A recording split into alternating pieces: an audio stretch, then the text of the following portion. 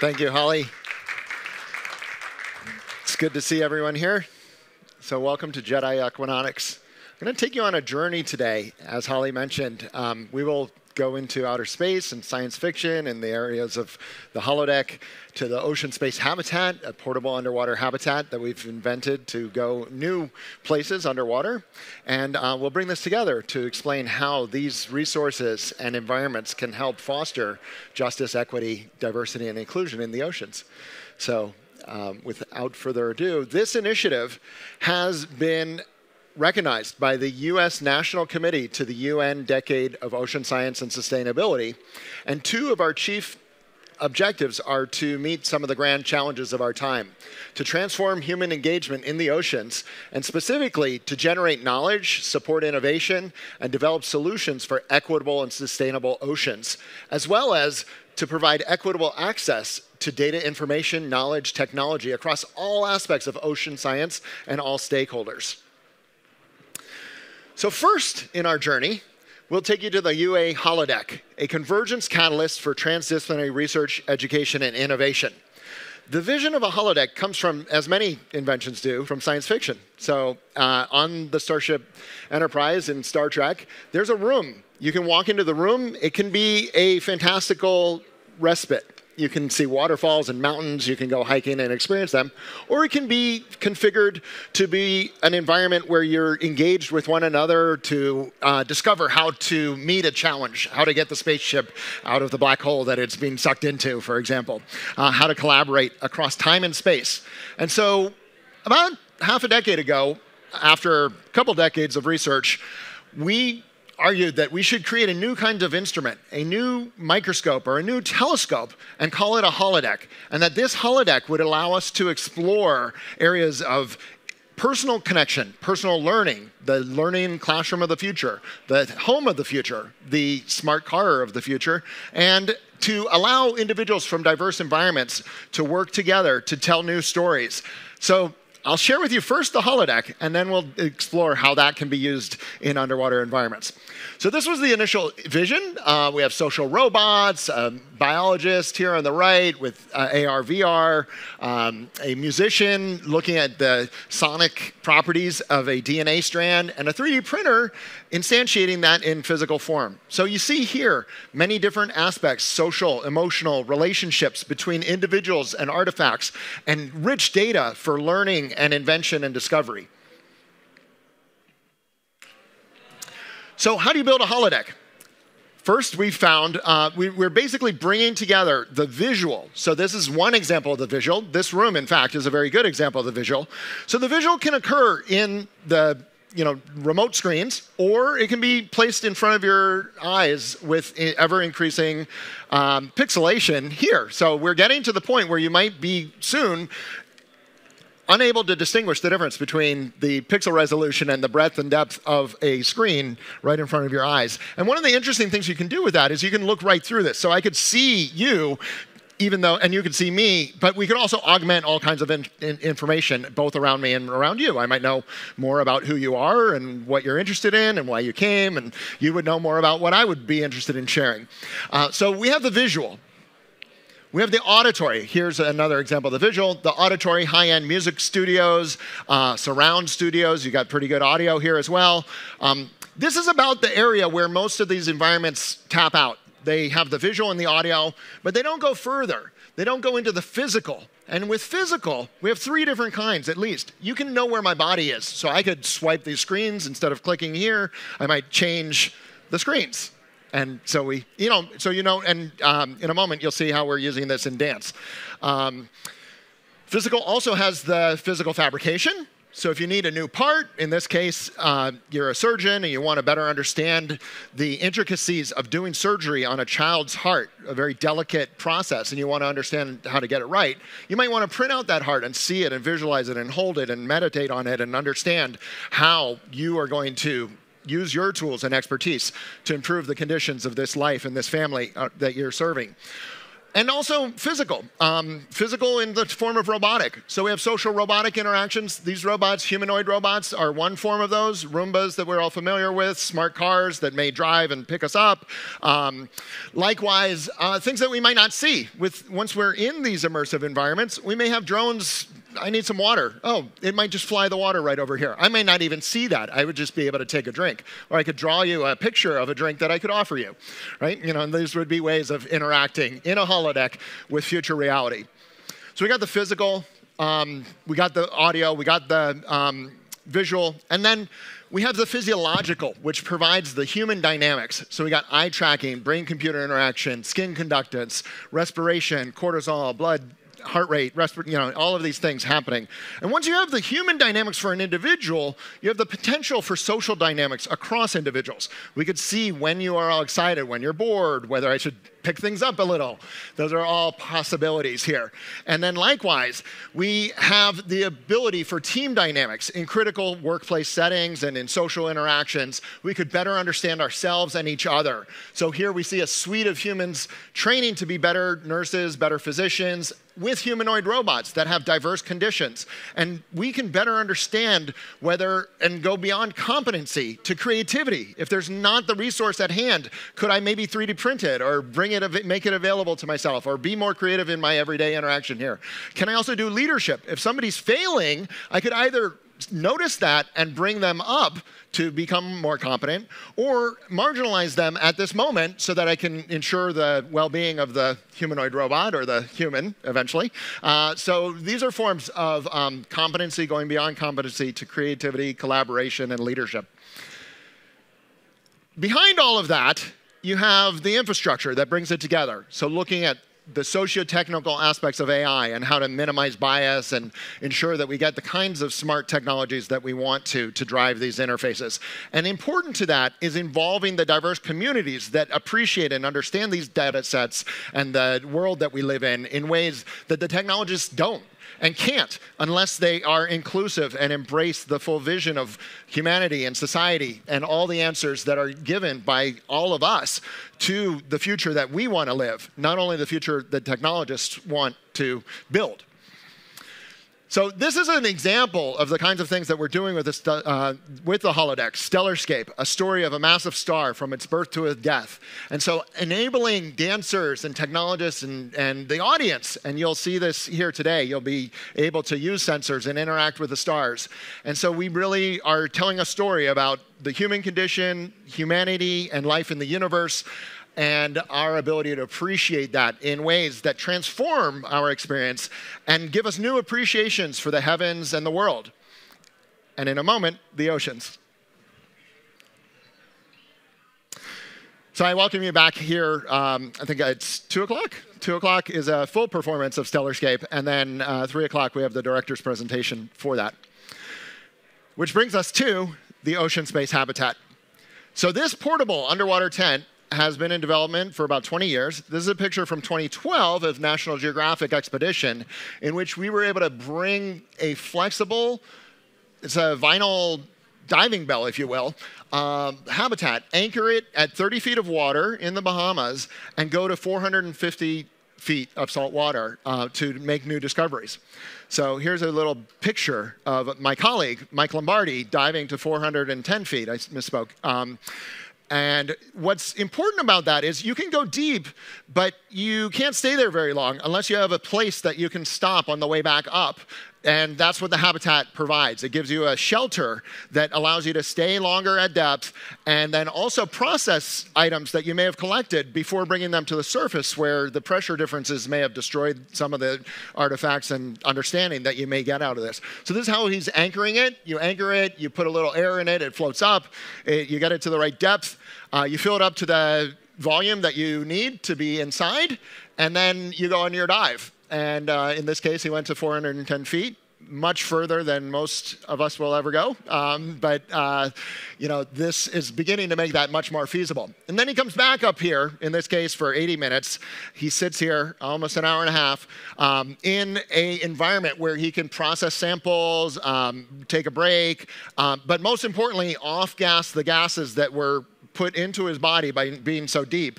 And I won't get into the physiology too much, but basically the longer and slower you can take coming back up, the safer you will be.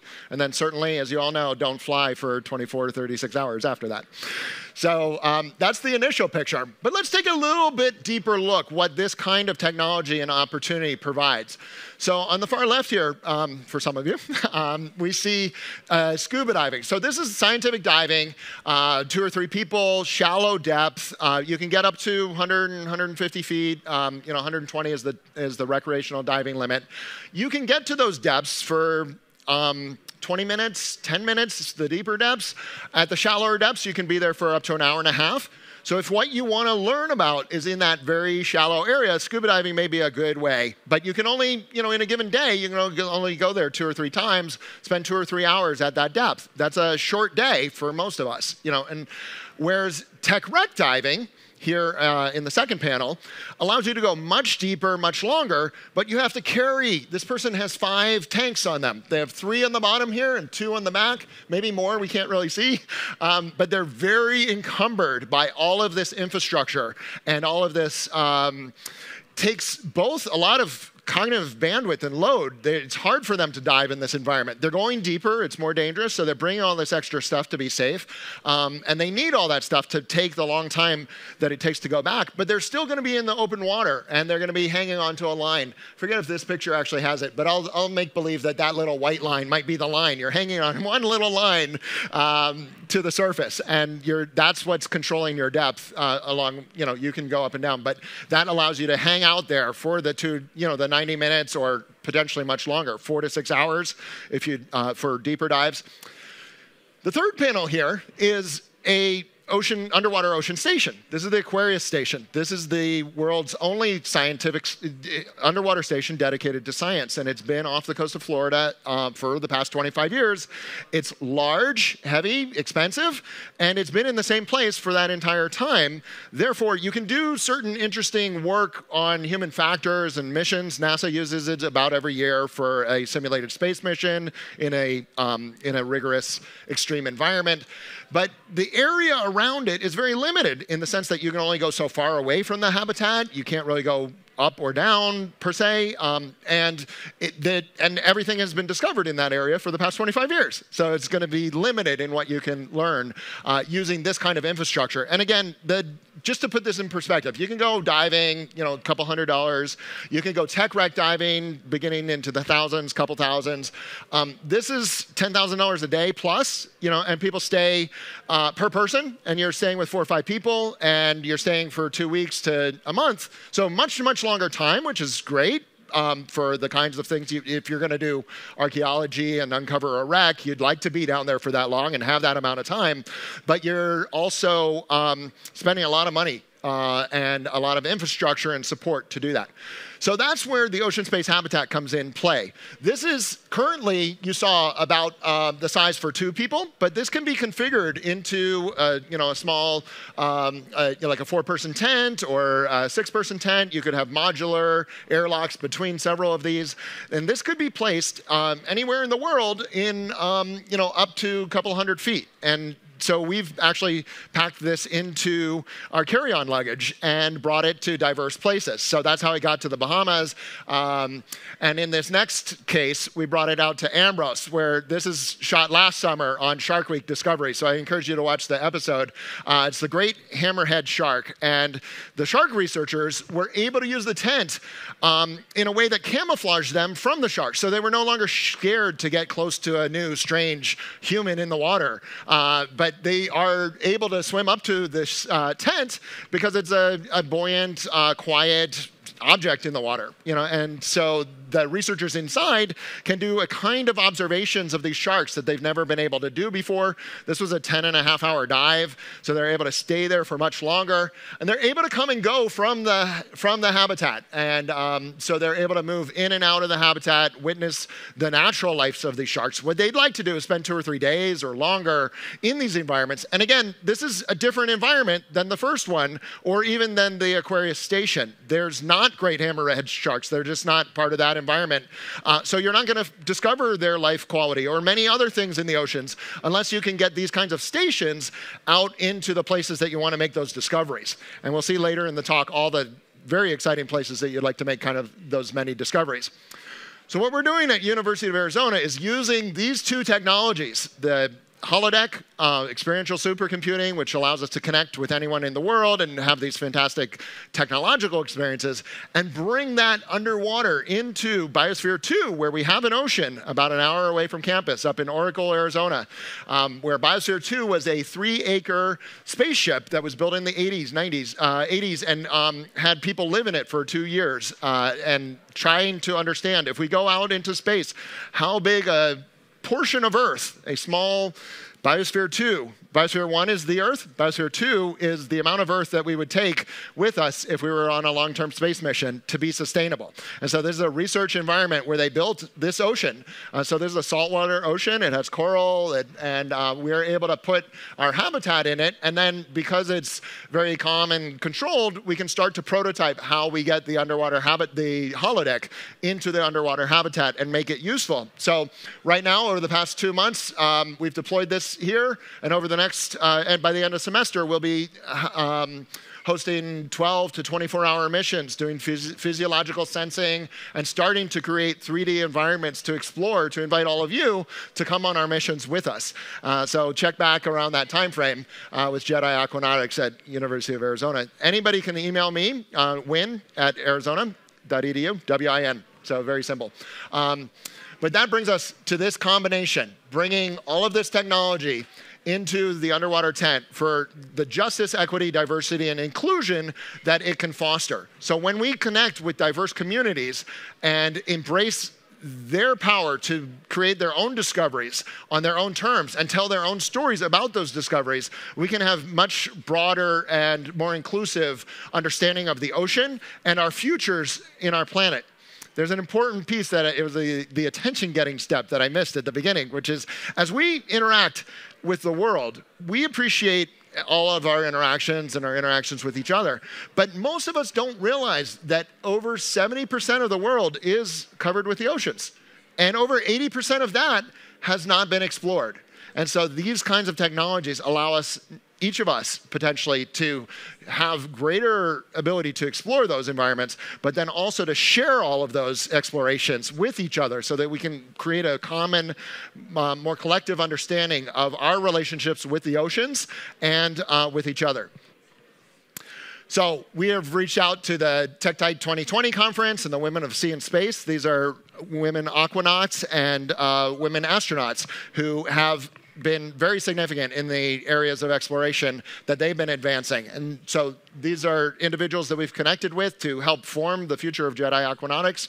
Likewise, with the National Association of Black Scuba Divers and Diving with a Purpose, these individuals are committed to exploring slave wrecks and unearthing them and understanding the past and present histories and cultural trajectories of these and telling those stories on their own terms.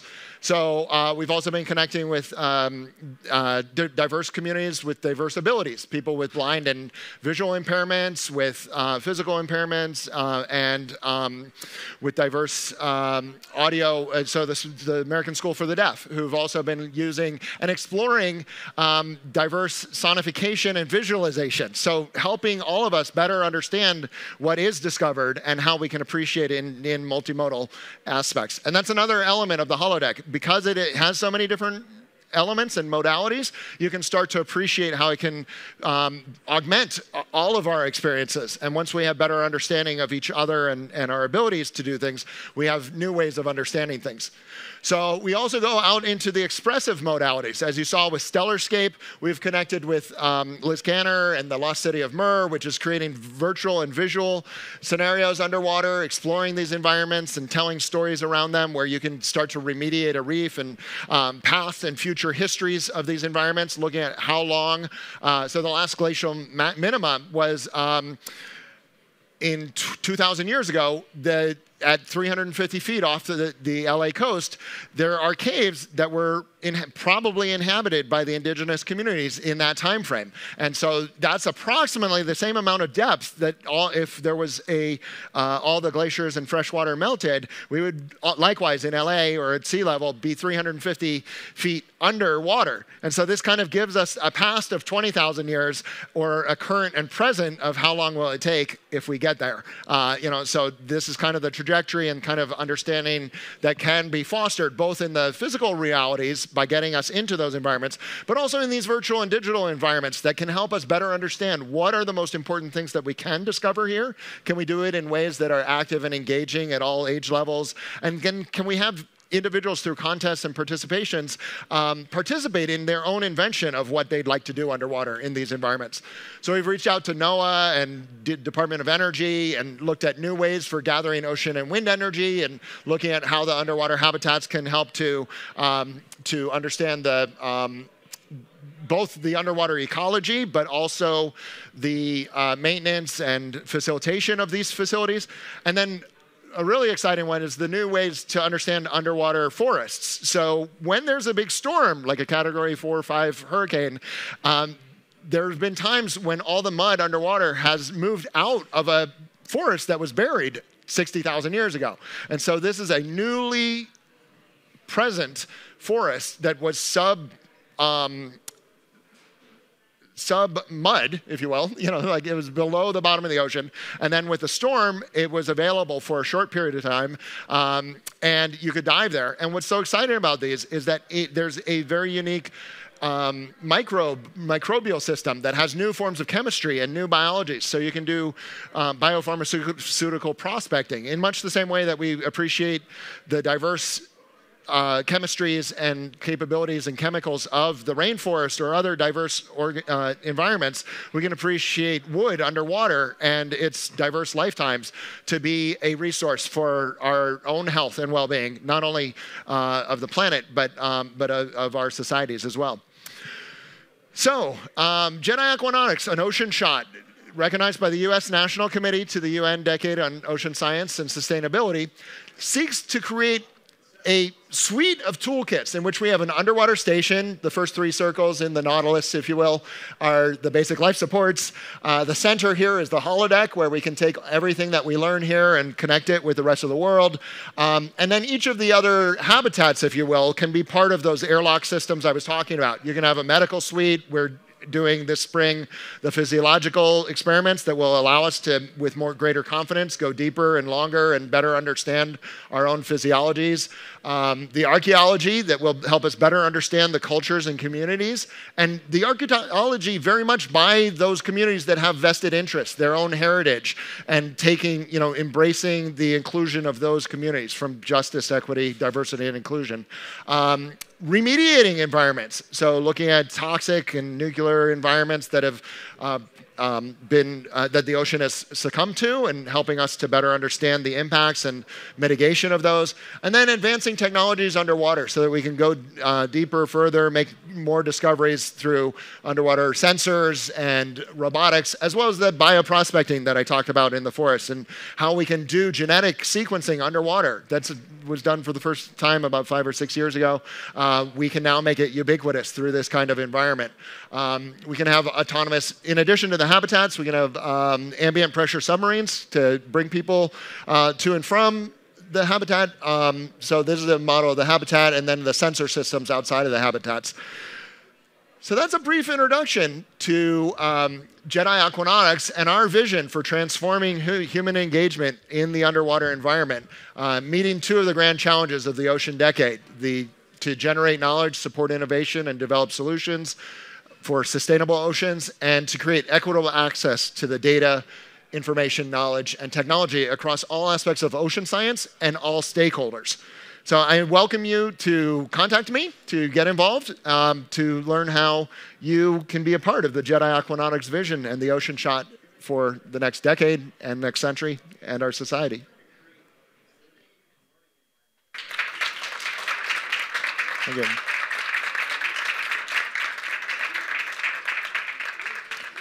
I welcome any questions.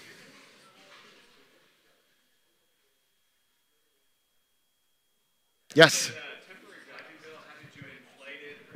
Yes. Yeah, so the question is, with the temporary diving bell, how can it be inflated? And what we need to be able to do is first anchor it, because if you inflate it without anchoring, it'll just go to the surface, and that's not as helpful because you can go to the surface, hopefully, or not, depending on your depth and how long you've been there.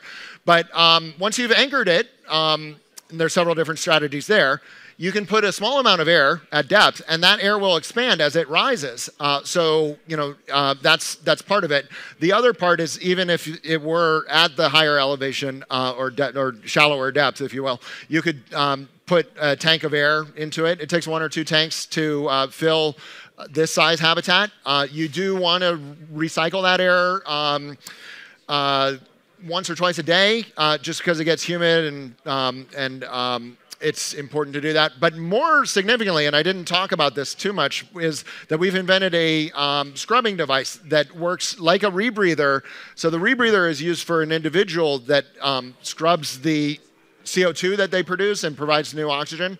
But we're able to do that in the habitat, and that's really one of the key parts of the invention, which is that you can have fresh oxygenated air in this habitat for 12 to 24 hours, if not longer, much longer, 2 to 3 days or a week as we build new scenarios. But the specifics of the inflation is just putting a little bit of air. We actually have a little button. We fill it up, and it gets bigger and bigger.